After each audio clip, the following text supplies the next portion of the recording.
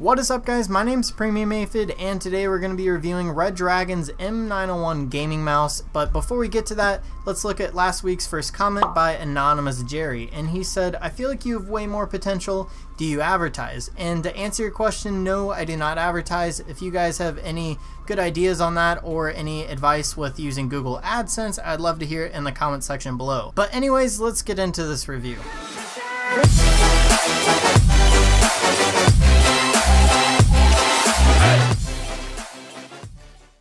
Today I'll be reviewing the Redragon M901 gaming mouse.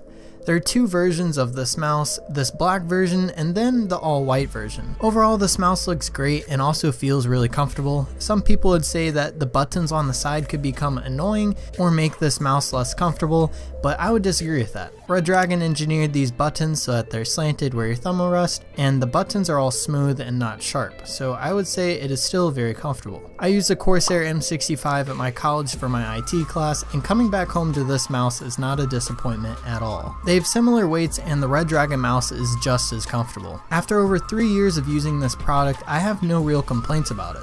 This mouse has a threaded wire and it feels really sturdy and matches my black and red gaming setup. This mouse also has some weights inside that can be taken out to find the most comfortable weight for your liking. There are lights on the wheel of the mouse, the back, and even the buttons on the side, and they all have different lighting modes. In total, this mouse has 18 buttons. There are 12 programmable buttons on the side, but I personally don't use these often. The only time I remember using these were for Minecraft and 7 Days to Die for selecting whatever tool you'll be using. These buttons can be useful in games like Fortnite as well. You can set up certain buttons to build walls or floors. There is also a precision button on the side. Again, I do not use this button too often, just occasionally in shooters when I'm sniping. Next we have these two buttons on the top that adjust the DPI of the mouse. And speaking of DPI, this mouse goes up to 24,000 DPI, which is 2 times as high as Corsair's M65.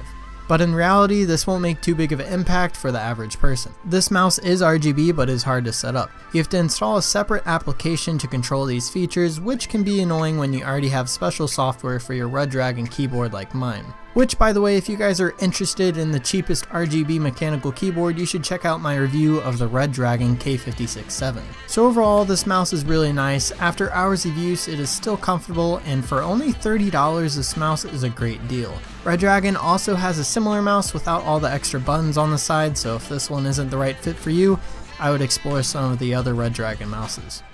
So hopefully you guys found that review helpful. If you did, make sure you drop a big like down below and a comment if you have any questions. And don't forget that the link to this mouse is in the description below, and if you guys are interested in tech content, I post on Saturdays every week, and you guys can go ahead and subscribe if you want to see some more tech content. And I'll see you guys on the next one. Reality, it is touching the truth.